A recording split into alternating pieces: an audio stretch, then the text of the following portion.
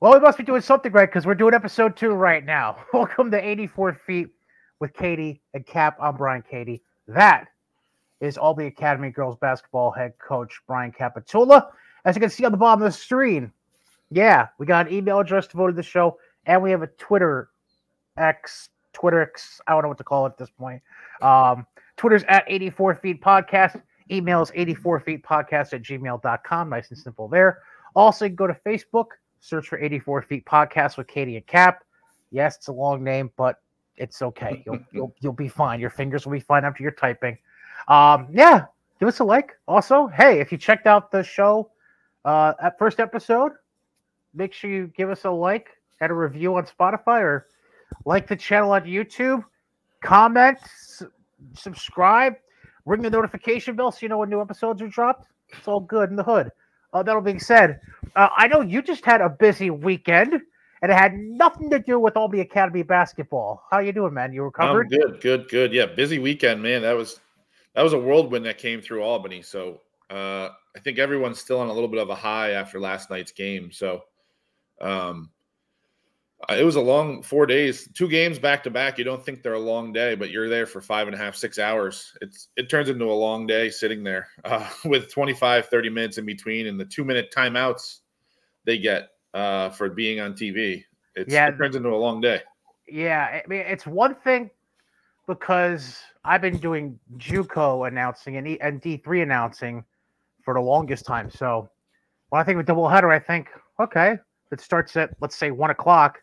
Typically, at least one of the games is quicker than the other. So you're done and walking out the door by 4:45, 5 o'clock, we'll say. Sure. When you factor in all those TV timeouts, and then the mandatory, what is it, like a mandatory 25 they get between games? Yep. And then I think it was 15-minute halftime. So everything was extended. So it was, I think we got there Friday with the first game being 1 o'clock around 12 or so. And we didn't get home until about 8:30, 9 o'clock. So it was a long day.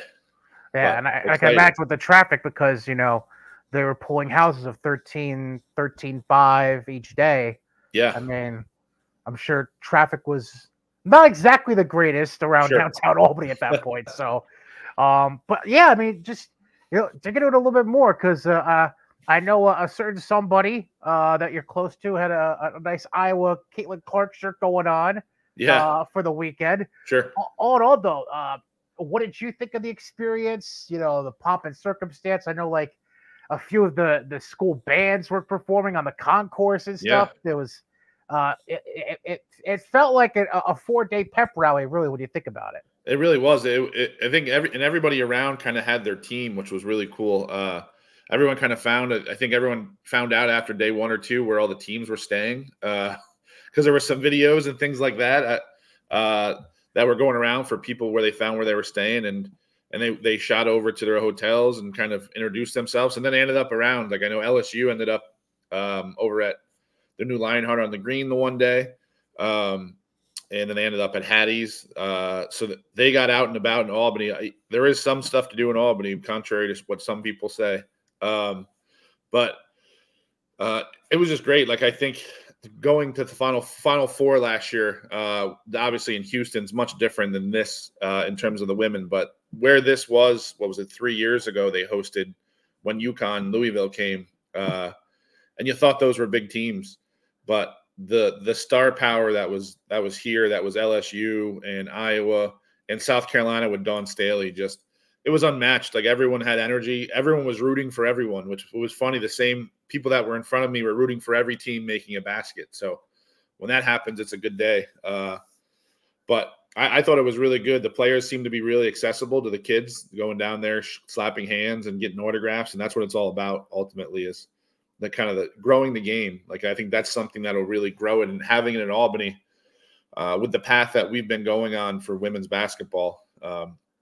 It was great. Like it was just great for our area. And it was so well attended. Yesterday was as loud as any Mike Dean game back in the Siena era was. It was rocking. Like there was people in the last row of the 239, which is on the end. And people were ready to go from the jump. So it was really fun. Now, this is the one thing I'm going to address negatively from what you just mentioned. See,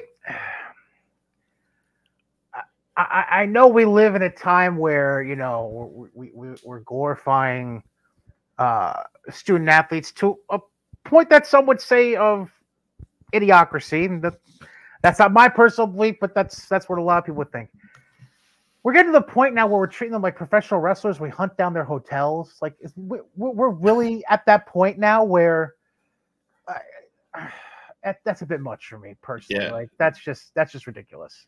They didn't hide it very well, I don't think. I think that once everyone knew that Iowa and Notre Dame were at the Hilton, and everyone found out that LSU was at Hilton Garden Inn up by the hospital, and then LSU was over at the Renaissance, and so I think once everyone kind of found out those teams, there was only a couple teams that actually opted out. And it's funny how finding out where they were put, they were all by seed, right? So that depending on what seed you were, you got the first choice of the hotel. So I know Notre Dame was over at the Marriott on Wolf Road. So I don't know. Like it's just we obviously don't have the hotels that are downtown Albany that can hold everybody, but I think we do a really good job of like being able to have teams. Unfortunately, we did not get a team at Albany Academy to come shoot around. Having not a college 3-point line, I think, hurt us a little bit, but we did offer it up, and we were one of the sites if they wanted to come shoot. But I think a couple teams ended up at St. Rose, a couple teams ended up at UAlbany on Sunday to shoot around. So that brings me to something though, because I saw a few pictures floating around from Mr. Vincent. Because I saw Iowa was one of the teams that used the Broadview Center at UAlbany. Yep. How did Bella end up at UAlbany while Iowa? Like, do you know how that all worked out? Yeah, she has a little bit of a connection to the CEFQ people, so I'm sure that they found out about that kind of stuff. So, but yeah, her father works for the CEFQ. Let's just say that. But that makes a whole lot of sense. Okay. But I think a couple other people found out. The trainers found out, so there were some people that ended up over there, which is great. Obviously, when you're not too many people in that building and you're there to watch those teams. I think a lot of people are upset. I guess upset's not the right word, but maybe it is. We're like Thursday having that open practice. That was always like an open practice on the Thursday before, whether it was 45 minutes for shoot around, where everyone could go without tickets. I don't know if they shut that down for some reason, but the men's tournament, whenever we had it before, it was always like an open 45 minutes or 55 minutes of practice they were allowed. Right. And I'm not sure why that didn't happen, but I'm sure there was a reason behind it. But I don't know if there was necessarily a reason behind it, but I had heard something along the lines of them restricting access, just in general, like across the board. I don't know if it was maybe something they instituted maybe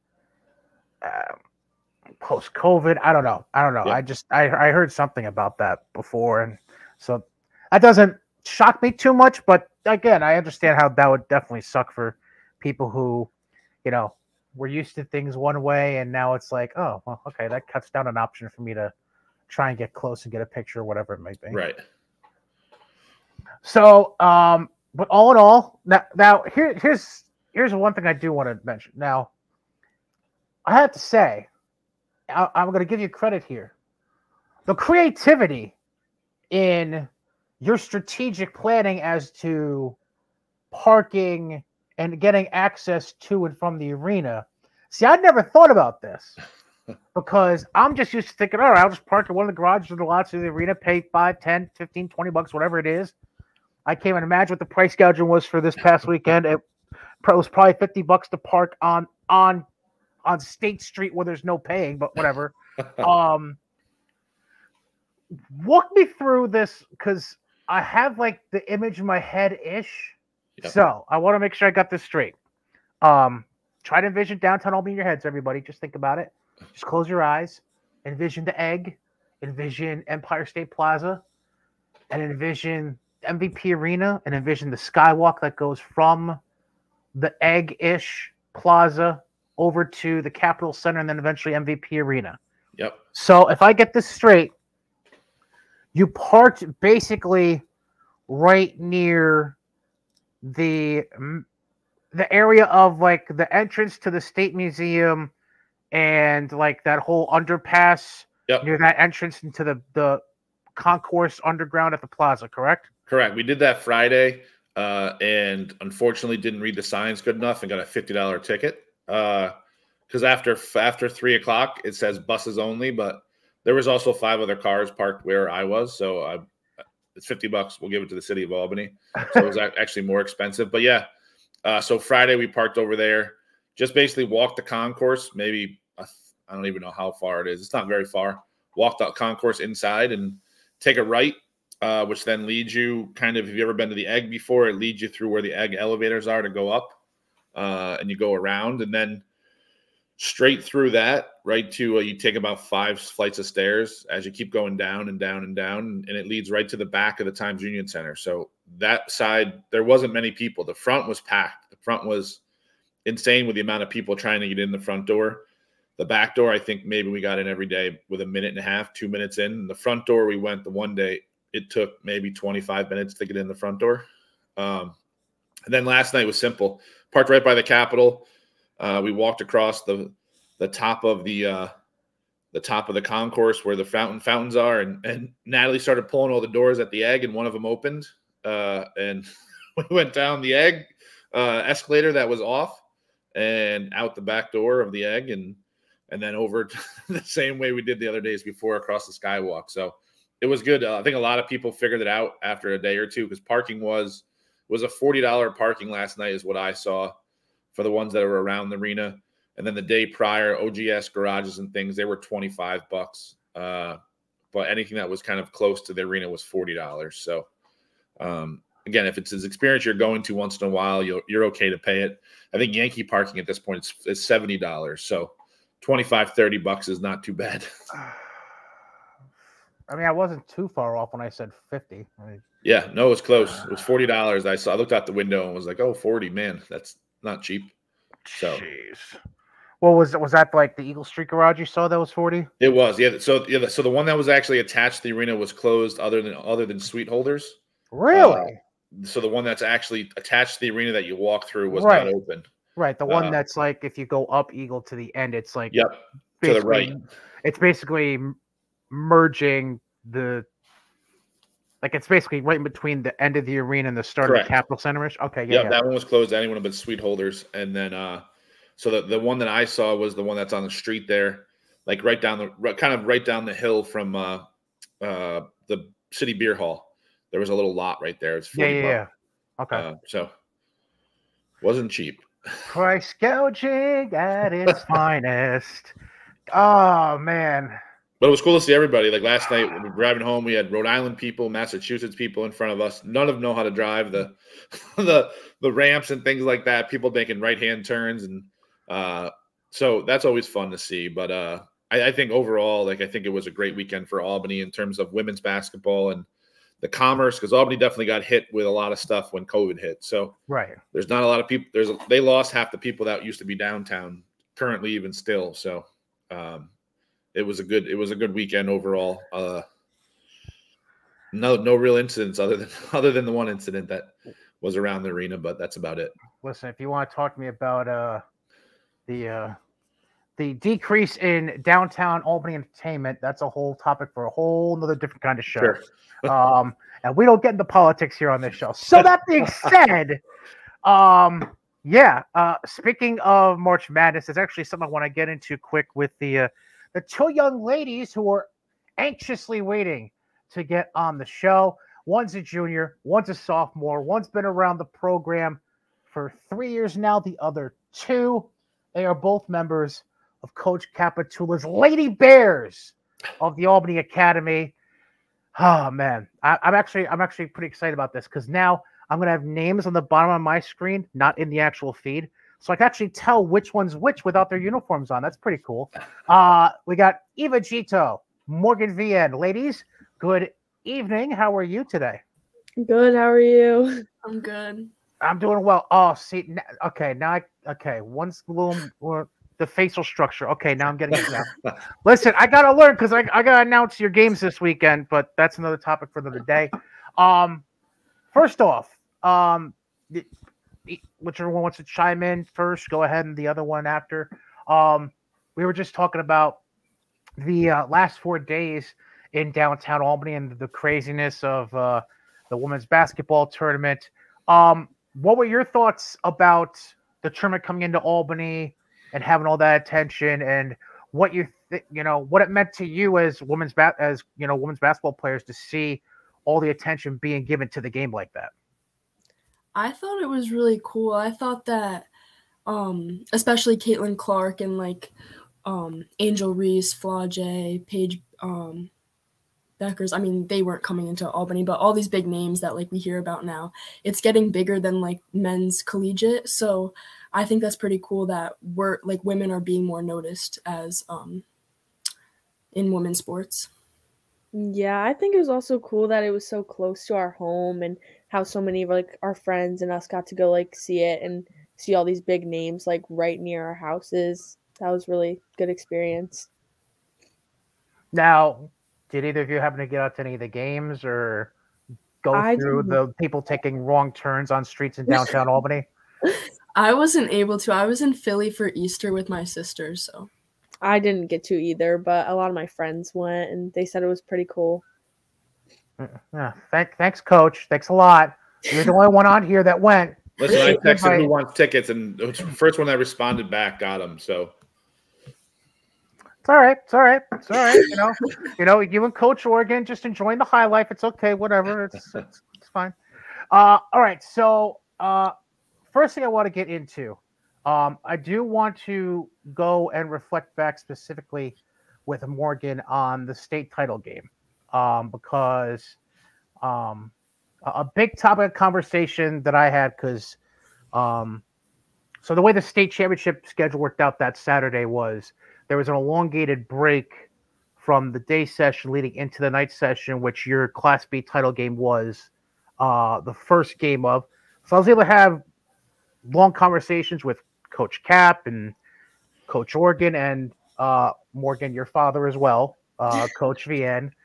And one of the main topics I brought up was how the players were feeling, because I knew they were you're all pretty banged up, especially the main 5 and 6 in the rotation going into the weekend.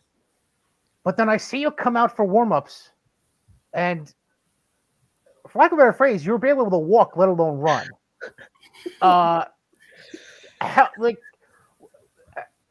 Obviously, it's the end of the season. You got to leave it all out there.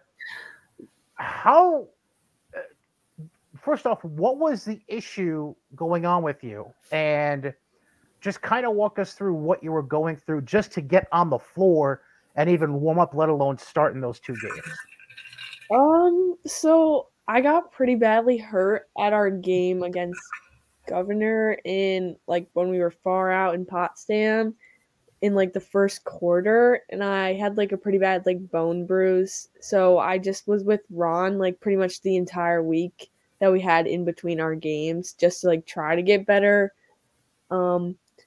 And I was obviously still in pain, but I wasn't there really wasn't an option. I needed to play in those games. So although I wasn't 100%, I still had to be there for everyone on our team. I didn't want to let them down, so I just played through it. Now you brought something specific that I know. Actually, I'll let Coach ask the question. Do you want to ask the question related to the Governor game that you're asking anybody who's been going up to Potsdam? No, they know what our feeling was like, because we were saying it out loud and get me off this bus. So I heard the bus trip was very interesting to and from Potsdam. Mm-hmm. Thoughts? What kind of craziness are we talking about here? Going there, it was very dark, and the road was awful, to say the least. Awful. And on the way home, it was awful, and there happened to be 4 inches of snow that just wanted to show up out of the blue. So if you've ever seen the movie Funny Farm, Brian, which I think you might have, the mailman that throws the mail out the window, that's similar to how our bus driver was at certain times. So coming up to curbs and things like that, it was a last second, let's break here because we're going to end up in a pond kind of thing. So but it was a great charter. I mean, we're lucky to have a charter bus, but just that ride, if you don't know it at 9 o'clock at night or 8:30 at night, it wasn't great. So y'all were better off if you got like those weird 12 passenger vans at that point. Yeah. At least would have had a little more control, I guess, would be the best way to put it, supposedly.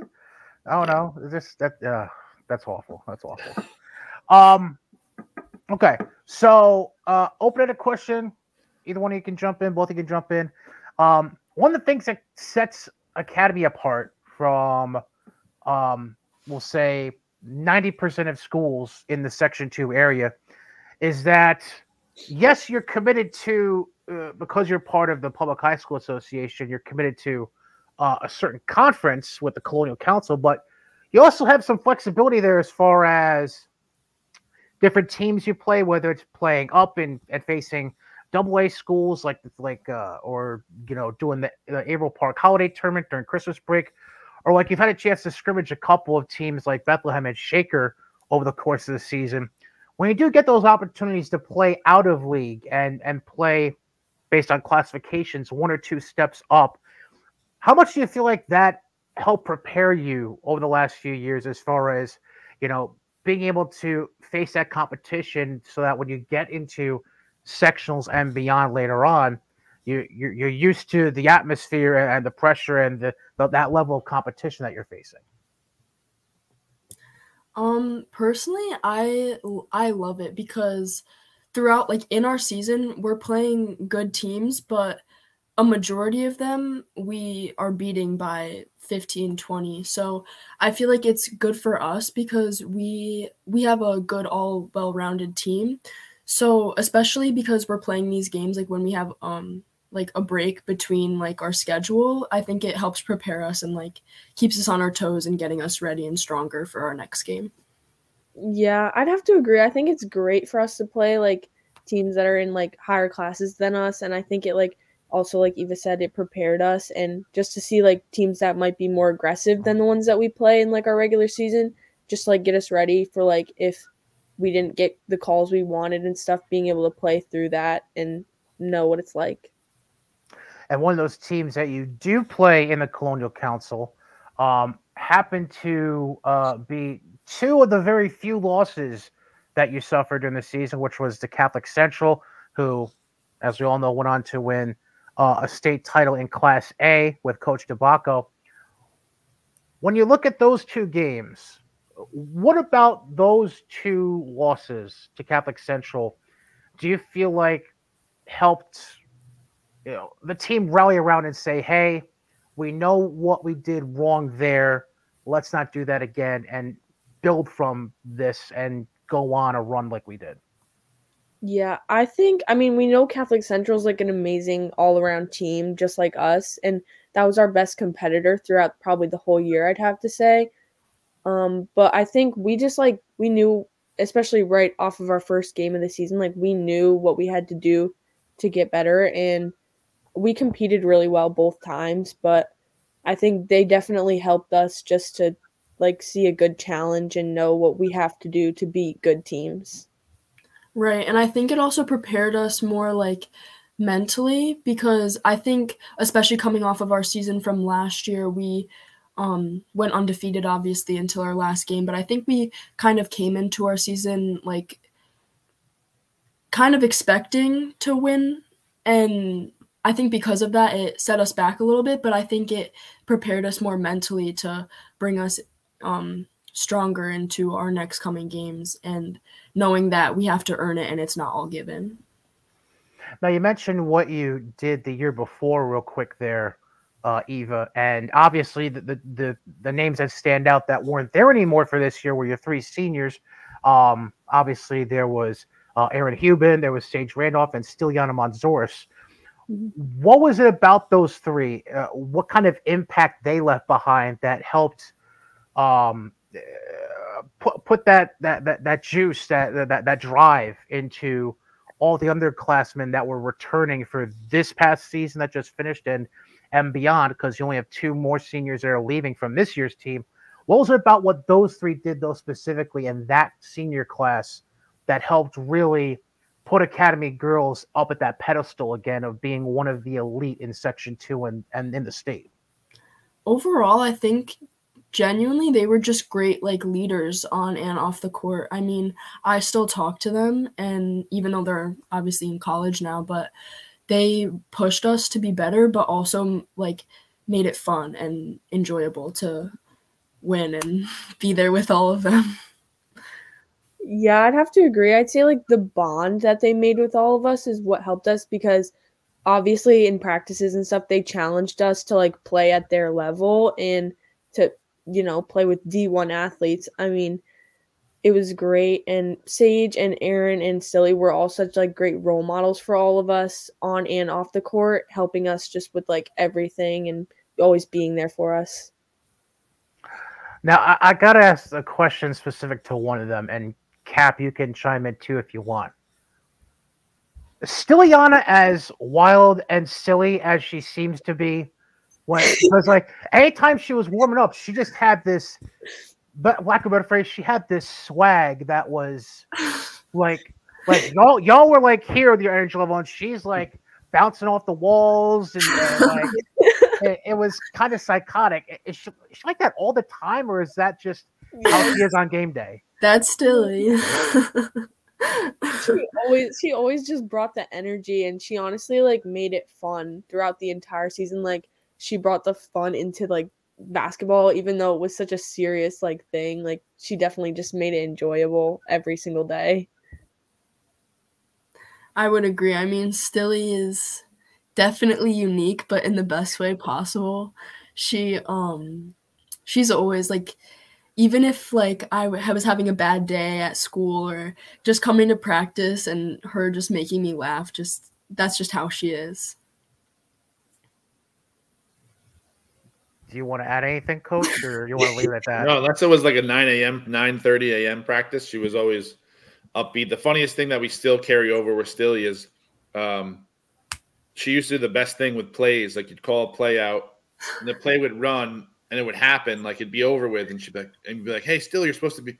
"Oh, you're right, Coach. You're right." Like, "Oh," she always say, "Oh," like all right, well, the play is completely over now. So, but she would make up for it, like just her effort level and energy level, and some of the stuff she would do. And she took over some of the games last year for us at times. So, but definitely just a silly ball of energy that you want to have around. So it was definitely a fun time to have her around. And I think I have a perfect comparison to another team in Section 2. There's a lot of interchangeable traits between Stiliana and Albany High's Jordan Johnson. Sure. Like aside from hair color, Jordan likes to mix up with the hair colors, but all in all, as far as energy and style of play, similar-ish, Sure. I'd say, between the two. You agree with me? Yeah, I agree. Yeah. Okay. Stilly might not have been showing up at Catholic Central games and yelling from behind my seat, but that's okay. That was Jordan. Psychotic. That's okay. Now, let's see what else. Oh, Eva.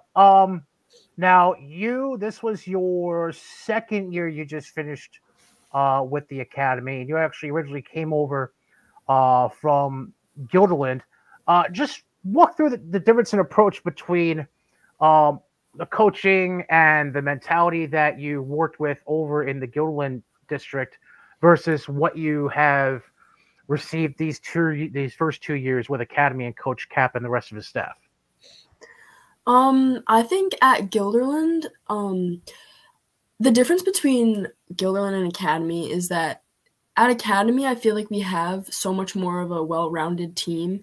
Like, we all play basketball throughout the whole year, whereas at Guilderland, there's only a couple of us that really wanted to play, and then others just kind of did it just to, like, do a sport or, like, just do it for fun, which is completely fine. But I think being at Academy, it definitely built more of my mental toughness and all that stuff, just because my mom just came in, just because like I knew I had to work harder, and I knew that for me to get to where I want to be in the future,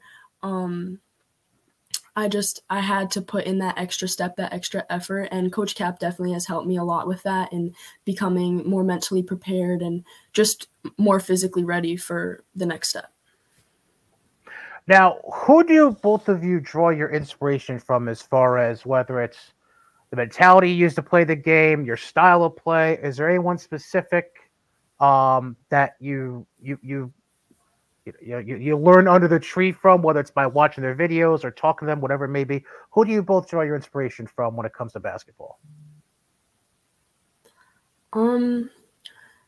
For me, I, especially within the past couple of years, obviously watching college basketball has been, on the women's side, has been a big inspiration. But also, I started varsity basketball in 8th grade at Gilderland, and I played with Valencia, who's now at Siena. And I feel like seeing her succeed and becoming obviously a great player that she is. She is hurt now, so she'll be back next season. But seeing everything that she's done, and her being one of my sister's closest friends, and having her like by my side, like putting shots up and all that stuff, I feel like that's really been a big inspiration for me. I feel like Sage has guided me a lot ever since I first came to Academy as like an 8th grader. Like she was the first person to just like welcome me in and teach me like the work ethic that I needed to get to be able to succeed at such a young age. And she just has always been there for me and always helped me just work and get better. And I look up to her a lot. And Morgan, you just mentioned how basically you just finished your 3rd year at Academy now. So you've been there for the full ride with Coach Cap of, coming out of COVID, getting that first full season. I want to say, and I know you'll correct me, Coach, 16-7 that 2 years ago, right? Close-ish. 6, yeah, 16-6. 66. Okay, yep. Sorry, I gave you one more loss. I'm sorry. That's okay. So you've seen the evolution of how things went with Sage and Stilly still being there, and then the kind of run you had your freshman year and getting as far as you did, and then having this run all the way to the state championship game your sophomore year. What is it about this process that you've recognized with Coach Cap and the growth overall of the program? What's been the most important parts, do you think, that have really allowed this program to accentuate all its positives and really succeed? Well, we obviously do have a great coaching staff with Cap and all of our assistants, but they're always there for us. They make us work hard. We, like, our entire team, like as Eva said earlier, like we all play AAU, so we're working the entire off season, and we start like workouts in like the summer for the actual school season. So like we pretty much play all year round, and we're just always working. And I think since my 8th grade year, like it just progressively has gotten more and more like to where we just want it. And like the girls that have came in and stepped up from JV, like we just keep working, and that's why we've gotten better. And I have to ask the obvious follow-up question that I referenced briefly in passing when I asked you about your injury at the start of the interview. Having your father also as a coach and sitting on the sideline of every single game, is that more pressure for you? Is that more drama? Is that are there some weird car rides home sometimes? Like, how's that all work out in the end between the two of you?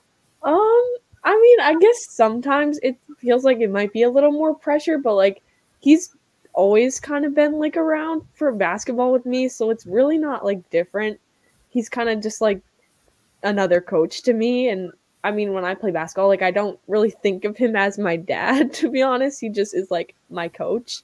And I mean, sometimes I guess it like can feel like pressure, but most of the time, like I know he has my back and he'll always be there to support me. And having known him since I helped out at Sparks for a little bit, I know he's a good dude. So, hi Jerry, how you doing? All right. So, speaking of the coaching staff, obviously the two other coaches we haven't named specifically yet, Coach Organ, Coach Oskam. You can both chime in on this. What they bring to the sideline, and and help the growth of everyone that's involved with the team?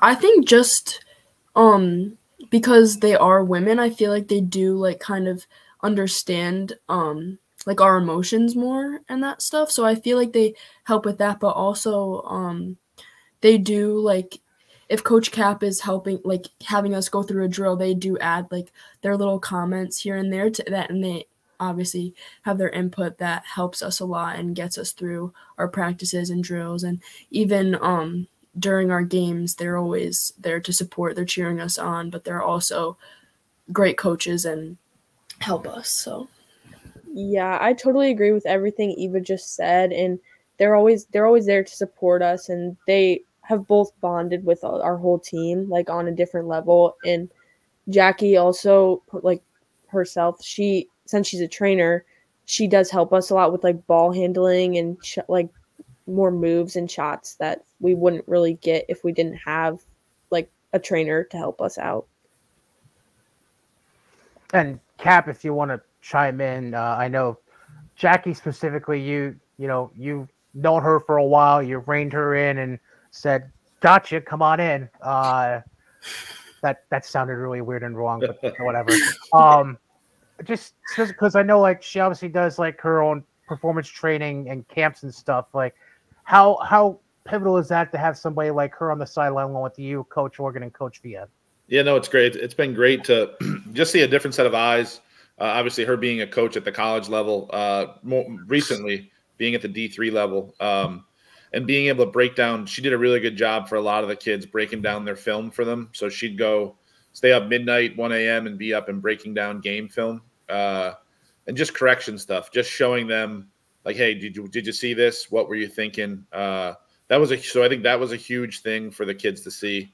That was her job at her college prior, was breaking down like the synergy film after games. So, and I think sometimes when you're in games and you say something to someone, they're like, what did I do? Why am I out? So I think when they see it visually, I'm a better visual learner myself. So after you see it, you definitely like learn from it rather than being told something. And you're like, well, I don't understand what I did. So she did a really good job of showing them and then making corrections on the fly. Or if she saw something that maybe they could have finished a certain way or something they could have changed a little bit offensively, she was good to chime in and tell them. So she was great. Obviously, Coach Organ definitely helped on the defensive side. So that's kind of runs in the family on that side. So if there's corrections or things we needed to do, and she had feedback on that. But again, I said this the other day in AAU practice too. Like at no point is it ever a dictatorship. So our coaches have free range to kind of tell the girls or speak to the girls individually. I'm not the only one that's allowed to have a voice for our team. So some teams are different than that, but I think giving everyone kind of a voice to say something, sometimes it does hurt you because it's different voices hearing you, but sometimes it does help you because certain people, right, they respond to different people better. So I might be good with Morgan and someone else. Eva might be better with Jackie talking to her. So it's good to figure out who the best person is to speak with that person if you have an issue or you have a problem or you're trying to correct something on the court. You know the personalities that can definitely get through to them a little bit better. So. And you just mentioned AAU. Both of you ladies are going to be playing on Elevate 17U with a bunch of other Section 2 and state recognized talent as well.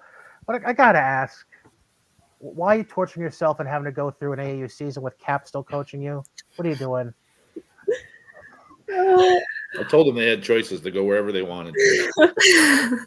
No, we love Cap.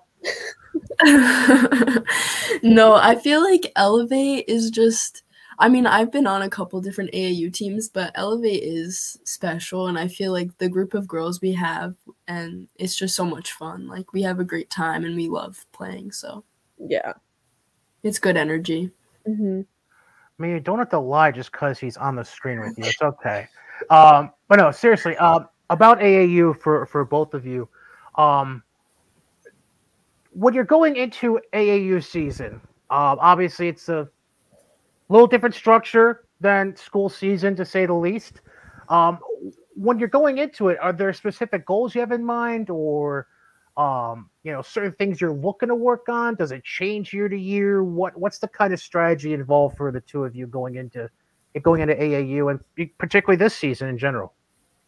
I'd say my biggest goal is probably just to focus on like the whole like scoring a little bit more, but not being like selfish, just being able to like attack more. And I definitely would like to get some recognition from some schools. That would also be a plus.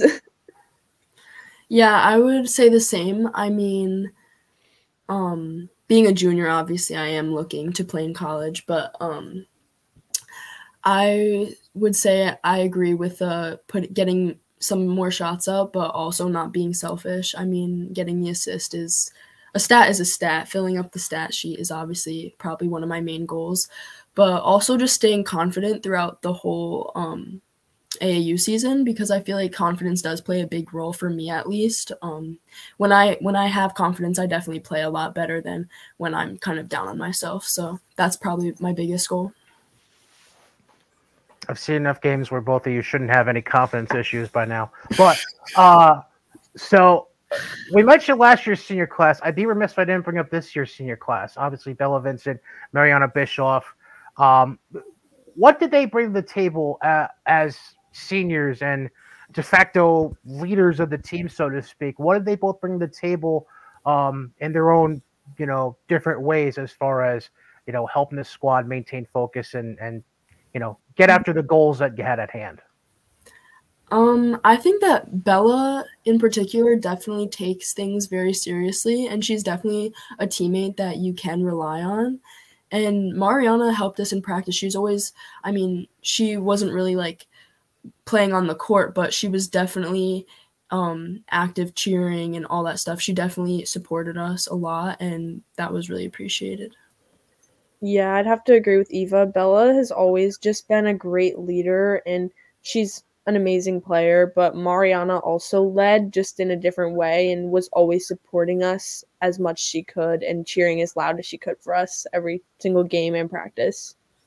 And Bella just looks angry all the time. Like, I don't know.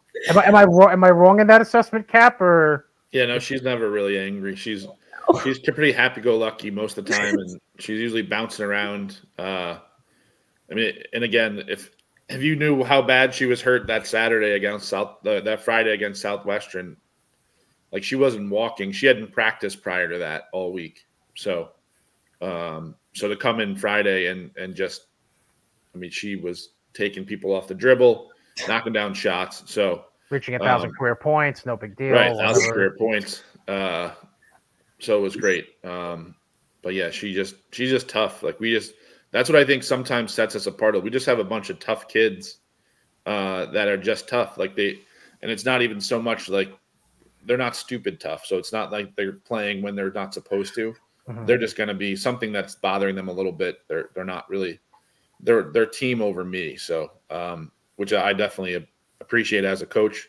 But they just did a great job all year. Like they did a great job coming to practice, good attitudes. Cause obviously that's part of the whole thing is just attitude and things like that is 80% of what you're coaching. So, cause you're coaching 11 different personalities. And I'm not sure Ron would allow stupid tough, honestly. I don't think he would be. No. No. You could borderline say maybe Morgan was being stupid tough on the title game, but otherwise, yeah. No, we had an injury report. It was funny. He'd text me an injury report at like 2:00 of what the practice day was going to look like. Doubtful. Yeah, it looked like you look on it before your Sunday fantasy football of who you're going to put in. You wouldn't have probably put Morgan or Bella in that Friday game.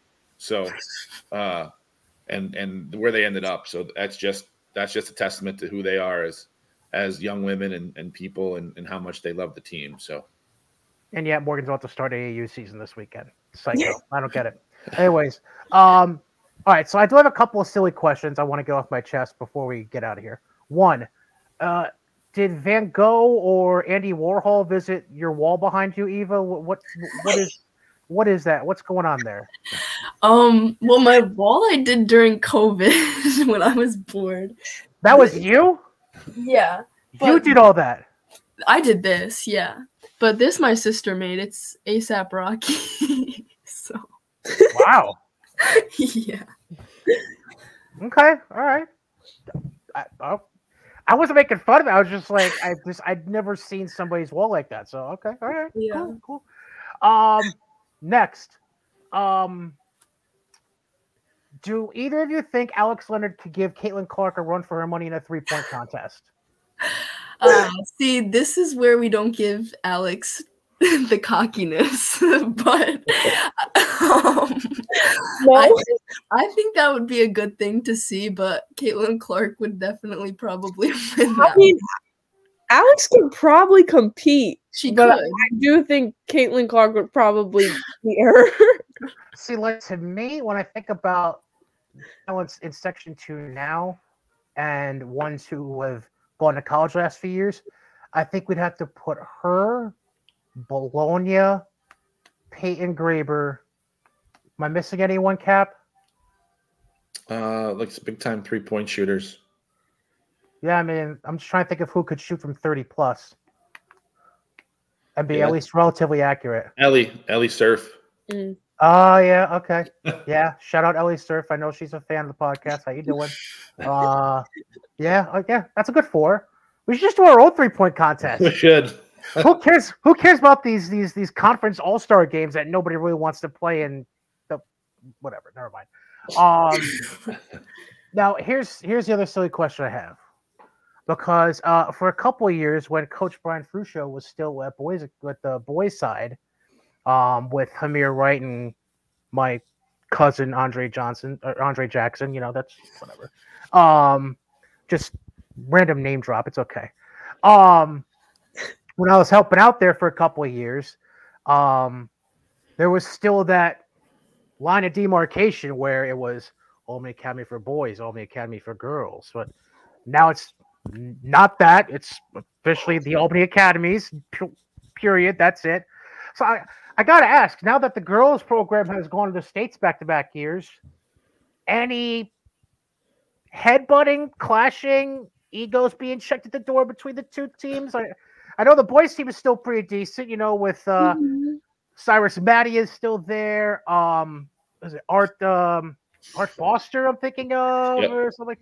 They still got some decent kids there, but y'all going to States back-to-back. I'm just saying, like, if I'm going to compare resumes, I'd probably take your resume. Yeah, we definitely, like, talk a little trash to each other, but I feel like it's all love. Like, at the end of the day, like, they always come support us. We always go support them. Like, we do like each other a lot, but yeah, we definitely talk some trash. Right, I agree. I mean, I haven't been at the academies for too long, but we definitely do get a lot more credit, and we always joke that we want to play pickup with them, but we never actually get to doing that. But I feel like that'd be an interesting thing to watch if we did. We'd have to make a rule. Cyrus isn't allowed inside of 15 feet. Because that's just, no offense, it's just unfair. Like, Right. Yeah. What are you doing against Cyrus when he gets inside of 15 feet? Like, whatever. Unless you want to try undercutting him like somebody tried doing to Andre from Green Tech, but that's a story for another day. Anything I missed, Cap? No, I think it's good. I think the other thing too that they do every game, if you watch, whenever the boys come, and we have we're so lucky to have someone that has the Stephanie McCauley, who's on staff she's not on staff, but her husband's on the boys staff, and she owns I Smile. So she's able to make 4 or 5 of our games, and the girls go to the boys games as well when she's there. But they all take a group photo at the end of every game together as the boys and the girls. So that's kind of a thing that started maybe 2 years ago. So it just shows the togetherness with the boys supporting the girls and the girls supporting the boys. So sometimes they ask me like, hey, can we get out of practice earlier so we can get across the street? Or and the boys do a really good job of getting out of their practices and getting across the street to support us. So, and weren't they part of the rowdy bunch that was there at Hudson Valley that weekend too? Oh yeah, they were there. Last year was this year was great. Last year was wilder. What the whole Catskill game was fun just for them. But I think the environment last year, the Catholic High environment of last year's game, I don't think you could duplicate that. Even you could compare it to obviously we have 14,000 people, but to last night with Iowa, last year's Catholic High game in our gym. I mean, the fire marshal, thank God, didn't stop by. But there was enough people and enough noise that was like playing a playoff game and playing in a state final. So I think that atmosphere the girls had been through. So when we got to Hudson Valley, I feel like we were already like we had our feet wet already. So that wasn't too big. This game you're referring to, was it at Academy? At Academy, yeah. So our whole upstairs was full. We had to move people from the railings because there was too many people. Right, because unless something's drastically changed the last 5 years since I've last been in that gym, y'all only got bleachers on one side. Yeah. We're like, we could probably put 100 people sitting down, and then probably another 200 upstairs. And there was 200 upstairs plus people behind the 200 that were upstairs. So, but it was a great environment to play in. Like it was good, and just those kind of crowds, right? You don't ever know what to expect when you get in front of those big crowds, and that's the one thing they did constantly this year was they got in front of big crowds, and they didn't as Coach Frusch used to say, they didn't crap their pants when that was what always happened. So they were in it and they were used to it, and I told some of them even after like the Southwestern game, which was that Friday, I didn't even realize what the score was. So I keep saying it over and over again, but I had no idea. Like you're in the moment, you're in the game. I didn't realize we had like Eva decided to go nuclear at some point during the game. Bella Vincent decided to go nuclear. Alex started to go crazy. So you have three 20-point scorers in a game. I guess you have a good shot to win. But that I think was just that they wanted that game really bad, and then the championship game was one that we wanted. It just didn't go the way we wanted to. But we'll be back. This group will be back again. Thank God next year, and they'll give it another shot. This time just in Class A. So I did think of one more question in the midst of Cap just talking. I'm kidding. I did think of one more question. Cap, I know how you feel about this person, so you don't have to chime in. I want an honest opinion from both of you. I don't want to expect anything less. About one of your teammates that I'm trying to remember, same year as Eva, I believe.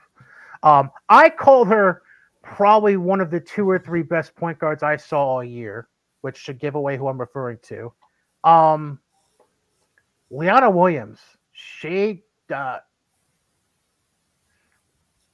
I got nothing. Like that's how much I've talked about her in the last 2 months. She's nutty on a whole nother level. And I felt like her jump from freshman year to sophomore year, like if you saw it, you know what I mean. You two were probably even had moments where either on the court or on the sideline watching her, just like, okay, all right, yeah, you do you. I mean, how did you guys feel about the way Liana's developed and what she means to this squad going forward? Lee works so hard, and I feel like she definitely deserves all the credit that she's been getting recently, because she's an amazing like all-around player. Her defense is insane, and her offense has improved so much to like where she can take anyone off the dribble basically, and she can finish over girls that are a foot taller than her, and like she's amazing, and she works so hard, and she deserves everything that she gets. Honestly, I'm really proud of Lee. I mean, all me, Morgan, and Liana, we all have different roles than we had last year, but stepping up and being our main point guard this year, I mean, she's done great. I mean, she's honestly the best point guard I've probably ever played with, and her defensive side, obviously, it leads us into our offense, and I feel like that's what makes her so great as well, and she's just so shifty. She can, like Morgan said, take anyone. All right, I'm done. Cap, you got anything else, or are you good? No, I'm good. I'll see them. I'll see them for the next 4.5 months, and then get like a break in August for maybe a few weeks, and then see them again for another 6 months. So, wow, you make it sound like you're going to be sick of them more than they're going to be sick of you. Yeah, no, I thought I would take a break. He loves us. Like I always thought you always think the season ends, you're going to take a break, and I didn't really take a break this year. So at some point that'll maybe the end of April, I'll take a little bit of a break, but I didn't feel like I wanted to take a break. So last year I wanted to take a break after last year, but again, this year you lose a game. But it doesn't matter. Like we keep saying like we lost a game, but it doesn't define our season. So I mean, when you're so good, your season goes longer. You should know this by now. It's another month. That's the other part which you don't realize. You're playing a month longer than when your season would have ended. So right, it's definitely, and you get 6 more days a week practice. You throw in scrimmages there. You throw in games once in a while. So it's a long time. A month is a long time. It doesn't sound like it, but to add a month onto something, it's a long time. It's gonna be year after year after year after year. Like, get used to it. God, suck it up. Yeah, girls, tell him to suck it up when he gets like this. All right, just do that for me. Eva Gitto, Morgan Vien. Great having you both on. Thank you for joining the show. And I'll catch you Saturday because I heard there's somebody announcing the 17U games at the tournament. I don't know. Somebody named Brian. I don't know. Something weird. But thank you, ladies. Thank you for coming on. Definitely appreciate it. Thank you. All right, that was Morgan Vien and Eva Gitto. That was good stuff. What'd you think? Yeah, good.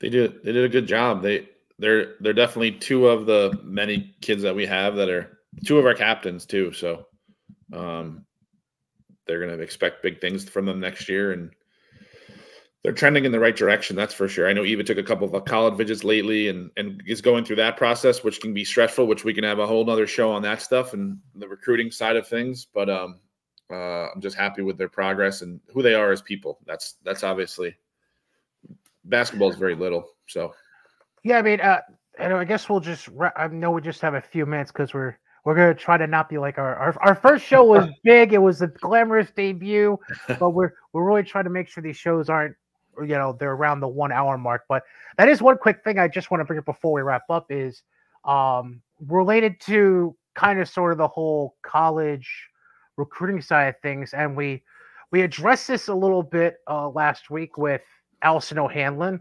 and after the fact from the interview we recorded with her with Alex Moses, because both of their head coaches last week one decided to retire, the other took a new job at Eastern Michigan.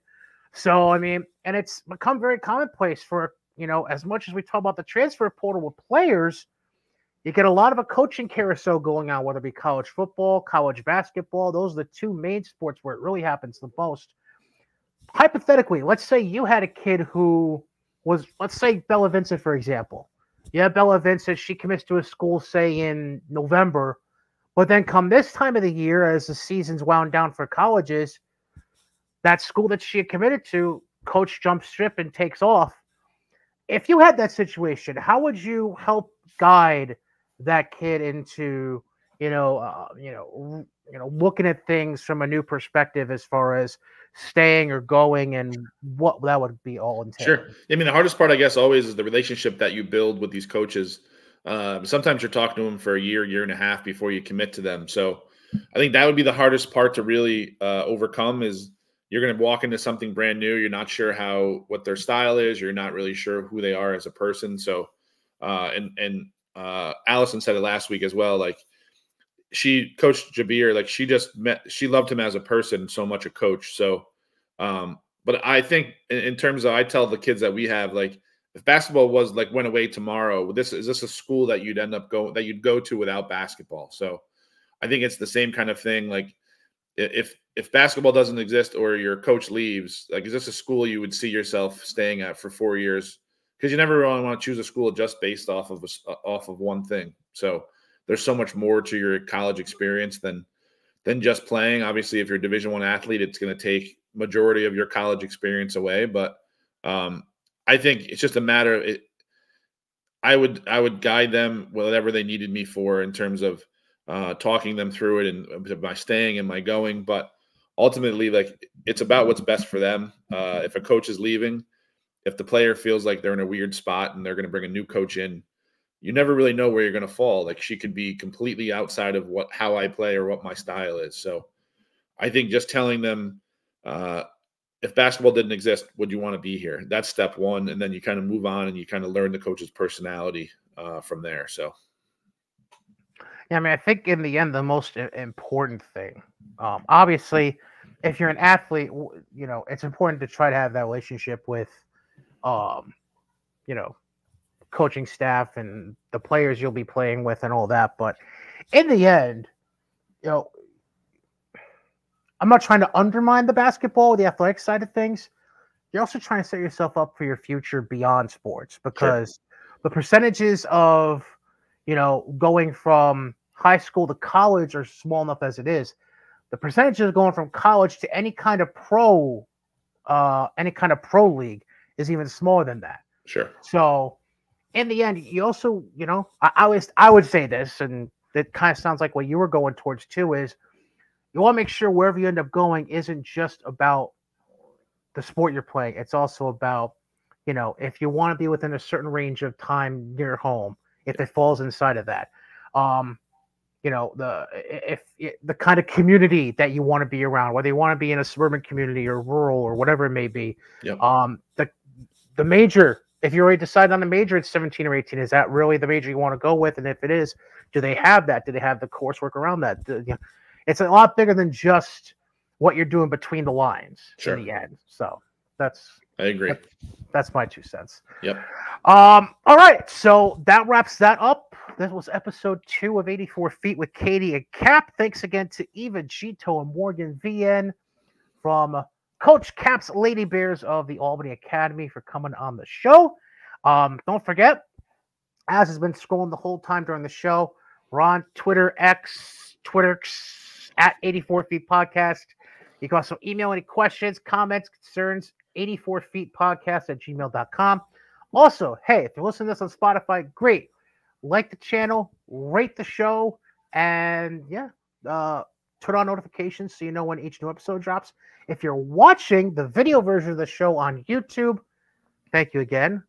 Like the video, leave a comment, subscribe to the channel, turn on the notification bell, all that jazz. And that all being said, now that I've sound like a marketing show for 60 seconds, any parting words you want to drop, Cap, before we wrap it? Nope. I think women's basketball is on the rise, and I think we got to see it. You got to see it a couple weeks ago in the state tournament, and you got to see it this weekend, and at the highest level with the college level. So I think we're going in a great trajectory. It's just a matter of how high they can go at this point. So much agreed on all counts there. That being said, that's Brian Capitula. I'm Brian Cady, and that's episode 2. We'll catch you again next week, where we're going to dive into some AAU banter. As we briefly mentioned AAU at points with our 2 guests and with Coach. You know, we'll jump into that in a little more of a deep dive next time. So in the meantime, enjoy your week, and we'll catch you next time. Bye-bye.